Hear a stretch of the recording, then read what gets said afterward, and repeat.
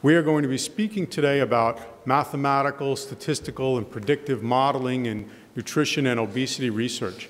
This is an area that, depending on how you look at it, goes back a very long time, probably through the history of science, involves predictive, statistical, and mathematical modeling in one way or another. On the other hand, its explicit recognition, particularly in some of the more mathematical models, has been a little bit more recent, and I think probably no two people have been more influential in driving that recent increase in interest in the mathematical modeling per se than my co-chair, Kevin Hall, and one of our speakers, Dr. Diana Thomas, and we're very lucky to have them both here. I'm going to start with some introductory remarks just to get things warmed up, and then I'll turn it over to our speakers in order. So, as you've heard, my name is David Allison. This is the title of my talk, which is Introduction from Predictive Modeling from Linear Regression Models to Mechanistic Mathematical Modeling. And I want to thank Keisuke Ejima and Annarina Murillo, who helped me prepare these slides. These are my own disclosures. I won't read them to you. You're welcome to email me for the slides. I also want to point out that the session sponsor is ILSI North America Technical Committee on Protein. Well, one of the things that we see quite commonly in the field of science in general, and we see it as much as anywhere in nutrition and obesity, is that mistakes are common. We're all human. We all make mistakes. And one of the common ways in which people make mistakes is, you might say, mathematical errors or poor mathematical thinking. And I give one example of that here. This came from a paper I stumbled on about 2 years ago or so, called Modeling Potential Effects of Reduced Calories in Kids' Meals with Toy Giveaways. And I saw this paper, and this quotation was in it, which said that if a policy was put into place that reduced the number of calories in a typical kid's meal, a child who eats an average of 2 kids' meals at a fast food restaurant per week, which is about the average, would avoid approximately 132 calories per week. And this would lead to, when you multiplied it out, about 2 pounds less weight gain per year. Now that sounded a little ambitious to me, maybe not crazy, but a little ambitious. Then I read further and I saw this. Calculations in the model include children who are estimated to eat fast food 4 or more times per day. Now this means that a child is eating 28 meals at a fast food restaurant per week, 4 times a day, 7 days a week. This seemed implausible to say the least to me, but it went on to say that they would avoid a weight gain of 27 pounds per year. And then I'm thinking, how many kids even gain 27 pounds per year? Would a kid have negative growth if they gained 27 pounds per year? Is this even slightly plausible? And so I emailed Kevin, who has a well-validated model for predicting weight changes in children as a function of changes in energy intake or expenditure. And I said, can you run this through your model, because I know that the model they're using is not correct. And he did, and he sent back this message, which indicates that the authors were off by, depending on how far out in time you wanted to go, at least in order of magnitude. The further out in time you went, because it's a linear projection, the more off it is. And so we wrote a letter to the editor, and I was very impressed by the authors, who then chose to retract their paper. They didn't have to. I suppose they could have just said, we're sorry, we have an error, and fixed it. And they said, you know, you're right. We made a mistake, and we retracted the paper. I think that was the right thing to do, and I admire them for that. How can we avoid these kinds of things? Well, actually, on a phone conversation in preparation for this meeting, Kevin mentioned this book, which I went out and then got. I listened to it on audio. It's a fantastic book. I highly encourage you to think about it. Very enjoyable, has a few obesity-related examples in it. And it's about how to think mathematically. And as the author says, you don't need to have any mathematical knowledge beyond probably junior high school algebra to understand this book. And yet you can think about lots of mistakes to avoid, lots of how to look for mathematical inconsistencies in things, how to look for projections that don't make sense, and so on. All right, what about modeling? Well, there are different kinds of modeling to consider. There's predictive modeling based upon data that predict new observations from within observed space. Classic examples are, for example, RMR prediction equations. So you have somebody's height, weight, age, race, sex, and you want to predict their resting metabolic rate using a regression type equation. That would be this type of thing. There's deterministic modeling. You're going to hear more about that from Diana Thomas and Kevin Hall later, in which a mathematical model, often based upon some theory, is provided, and it predicts deterministically what somebody's, for example, weight would be under some circumstances. And then there's predictive modeling to ask what-if questions that usually involve extrapolation. This is very common in policy, where we say, what if we implemented this policy? Now we are not staying within the observed space of data, but we're extrapolating to a future time, to an unobserved space, and that obviously involves heavier assumptions and entails different methods. And I'll just tease you a little bit with some tweaks at that. Predictive models based upon data, these are very common. We talk about it, my colleagues and I, in this paper here. The big thing here is validation.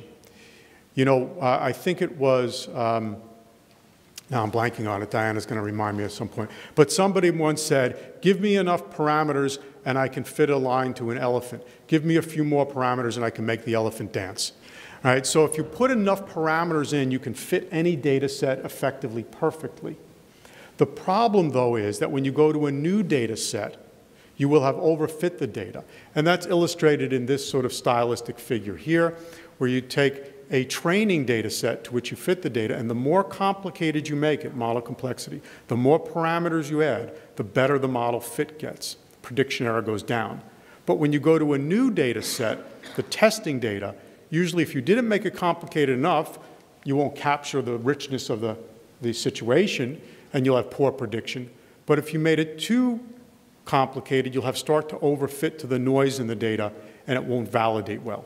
So cross-validation is very important, and a common mistake people make, we see this all the time, I see it in groups at UAB that I work with when I have to send our folks back, no, do it again. What they do is they inadvertently allow the test data to come into play, I should say play, not pay, sorry, in model selection or development. So that, for example, people take the whole data set, they look through and say, which variables look like good predictors in this data set? They say, oh, these 10 variables look good. Then they split the data set in half, test and training. They take those 10 variables, they come up with a regression equation based upon the training data, and then they say, now I independently validate it in the test data, and it looks really good. Well, what was the mistake? They used the test data to pick the 10 variables. It's totally invalid. So this is a very common mistake, and if you want to think about how to do it well, I suggest you looking at this paper. Deterministic models, these are just two examples from the literature. I won't belabor them because you're going to hear more about them later today. These are models that start to get more in making projections. They're still, this particular one is still deterministic. This is modeling social contagion based upon the work initially of Christakis and Fowler, suggesting that perhaps obesity had, in some sense, a contagious element, not necessarily meaning literally viral, or it could be, but perhaps a social contagious element. And then others, including Dr. Keisuke Ejima, a postdoctoral fellow in my group at UAB, has come up with models like this. Here's one of his papers in which he's trying to estimate over time what happens to the obesity prevalence. We've had other things where we do these across generations. This is John Dawson, a former postdoc in our group, now at Texas Tech, and Keisuke Ejima. And you can see different types of models with different purposes and different assumptions, whether stochastic elements are built in. And what's important here is to realize that the assumptions matter. All of these things tend to lead to predictions that eventually the obesity level will level off. We're actually perhaps near the level now where it will level off. And that's important. So when we think about people making claims that certain policy interventions are causing the leveling off, we might say, maybe we would have just predicted it would level off without the policy interventions you're claiming have been effective. But we do get somewhat different results depending upon the assumptions we build in, and that's a really important thing. Assumptions always matter. You get in what you put out. This is particularly clear when you start to talk about these agent-based models or other models for projecting policy effects. Here's one paper that came out recently that talked about that. And I think someone once said that all truths are tautological, right? If I say to you 2x equals 4, and you say, aha, I have derived from this the truth that x equals 2. So, you know, that's good, that's right. Someone else might come along and say, well, you don't really derive anything. I mean, it's just a restatement. Saying 2x equals 4 is really the same as saying x equals 2. It's just a restatement of something, a tautology.